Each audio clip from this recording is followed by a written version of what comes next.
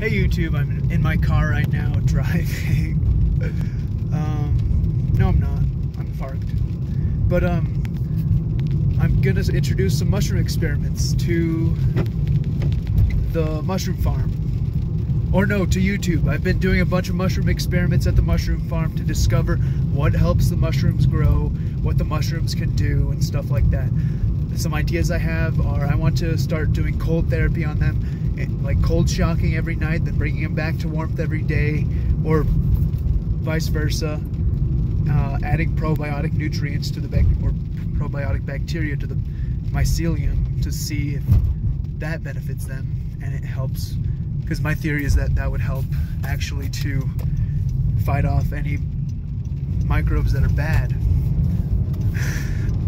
that could contaminate the mycelium. I have a couple others. I want to see if they can digest trash particles. Like, I had this one idea that I got from another YouTuber to see if the oyster mushrooms or whatever mushroom species I want to use can digest cigarette butts, and other forms of pollution. Shout out to Kristen's Farm Stand. They are pretty cool. What else do I want to say?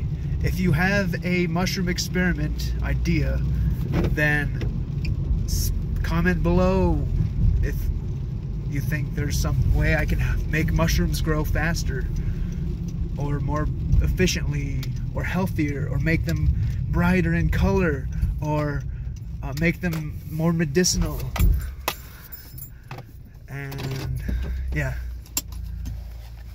that's all.